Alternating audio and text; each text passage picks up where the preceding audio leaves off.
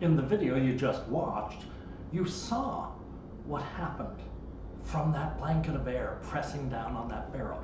That barrel that had essentially had heated water in it, driving off a lot of the gas out through the hole, and then they sealed it up, leaving a very low pressure situation inside. Meaning that blanket of air is pushing more on the outside than the inside is pushing out, much like a submarine under the ocean.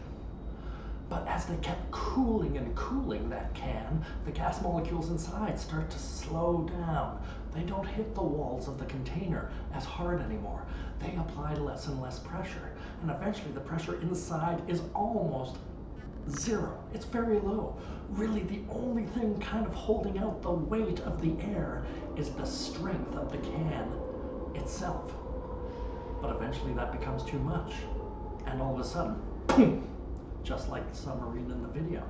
And if you listened as the video kept playing, you would hear the creaking and moaning as it's still squeezing out, trying to get a situation where the pressure inside matches the pressure outside. Because that's what nature likes. It likes that kind of balance.